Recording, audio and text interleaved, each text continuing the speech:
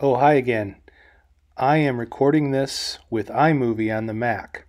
I have to put this logo up on the screen for the first 30 seconds because what I'm about to show you is disturbing and I don't want this video to get taken down. But what I have for you is an ad that I found on Facebook. This ad, I believe, shows some animals getting shot. Okay, here we go. And this is the ad. This is for a video game called Hunting Sniper.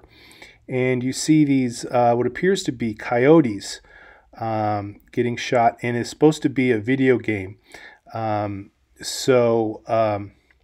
next shot, that's the ad, and now I'm going to zoom in.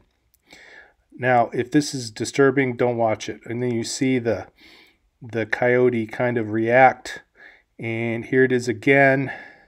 So they must have paid someone to take out these animals for this ad. Now here's the ad. I'll shut up. So, well, it's the end of the ad. Now I'm going to actually show you a clip from YouTube for the video game. Here it is.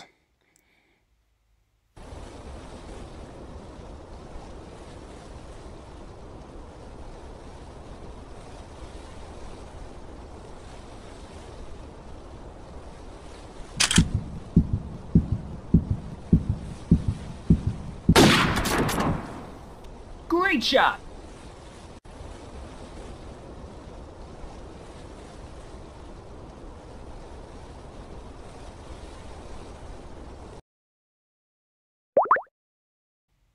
Okay, so now I'm just replaying that the YouTube video that shows gameplay from the ad. You can definitely tell that this is the graphical. This is the game right here. So the previous shot was definitely actual footage of coyotes being taken out. Now, what I want to say is, first of all, I'm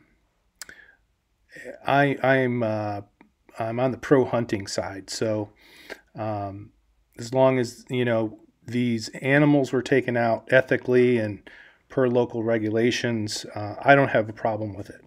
Now, some of the animal lovers out there, they might be a little bit upset, but it's just I wanted to highlight what's being shown on Facebook. I've done other videos where I've shown kind of the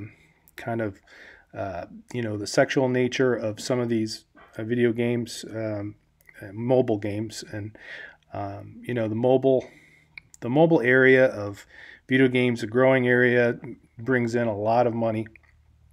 I think they tend mostly to be not U.S. centered. So anyway, it's just interesting. I wanted to show you something I saw on Facebook. Anyway, if this is something you like, go ahead and like and subscribe. Tell your friends, blah, blah, blah. Until next time, I'll see you. Brain out.